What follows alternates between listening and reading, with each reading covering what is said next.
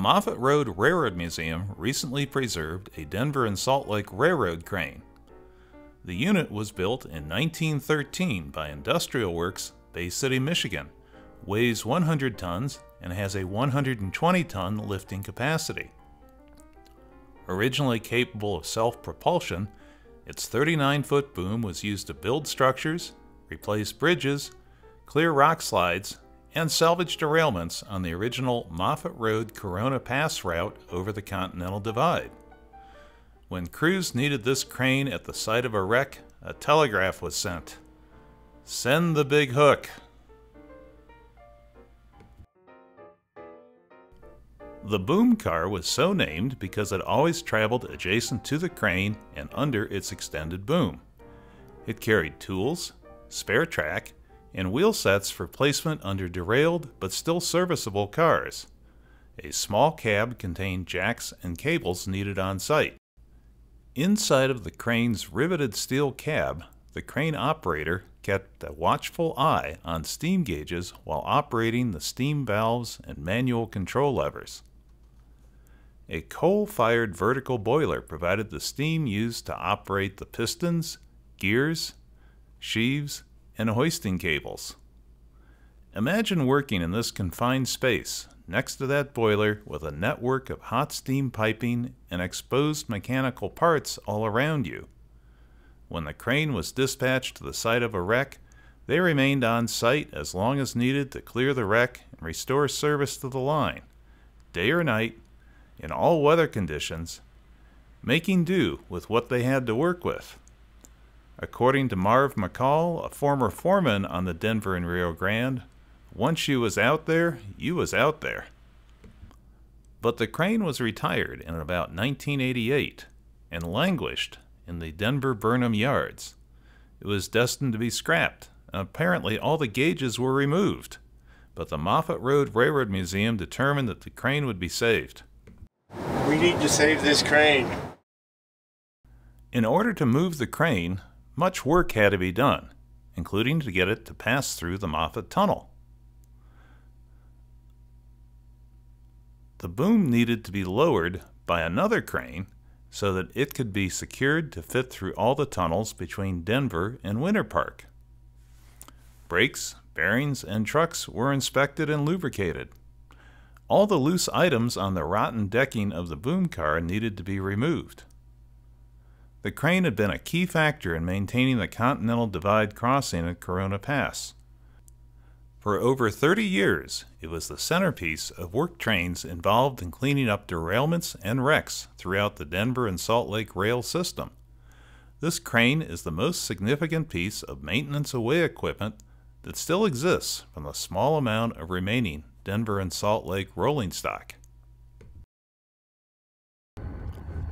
The Union Pacific provided assistance and dispatched 3 of their local power locomotives to start the move out from the Burnham yards. This 1960s-era Denver and Rio Grande Jeep-type locomotive, still in its original orange and black Rio Grande speed lettering livery, also needed to be moved to its new home, the Forney Transportation Museum in Denver, where it will be preserved.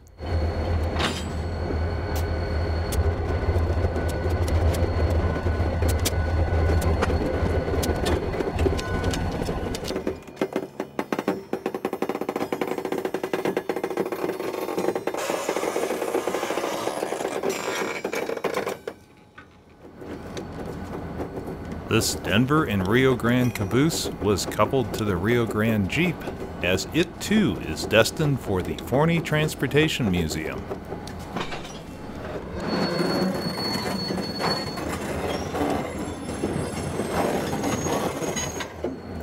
At long last, our crane is beginning its journey to our museum. The Union Pacific delivered the crane to a siding in Granby, directly opposite our museum. The UP's preparations had worked, and our crane had traveled well. We needed the services of Terry Crane and Rigging because there is no switch connecting our museum's tracks to the UP tracks. It took 2 of their cranes to lift our 100-ton crane up from the UP siding.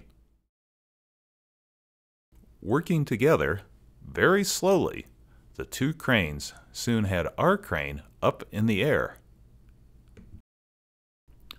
After the crane crew checked the rigging holding our crane, the Terry cranes slowly lifted it upwards. It then had to be slowly turned in order to align correctly with our track. This was no time for a false move. High precision coordination was needed between the crane operators. Both of the cranes needed to slowly pivot with our crane suspended while swinging in a light breeze so they could align our crane to be placed correctly onto our temporary track. Only then could it be lowered. Our crane was then carefully placed onto our track. The crane was now successfully on our track and between the two Terry cranes. Then the crane had to be rolled down the temporary track to make room for placing the boom car as well. Next, the boom car had to be pushed down the UP siding track to where the Terry cranes were ready to lift it. The boom car is much longer than our crane and required plenty of space while in the air so it could be slowly maneuvered and correctly lined up. Once again, careful placement was needed to set the boom car onto our track. The Terry cranes were now done. It was now easy for our small excavator to roll the boom car down our temporary track to be recoupled with the crane. Mission accomplished! Special thanks to the Union Pacific Railroad and Terry Crane and Rigging. Make plans to visit our museum in Granby, Colorado and see all of our artifacts. We are on the way to the Grand Lake entrance to Rocky Mountain National Park. We have a large O-gauge layout, and you can even ride the California Zephyr to come visit us. Thanks for watching our video.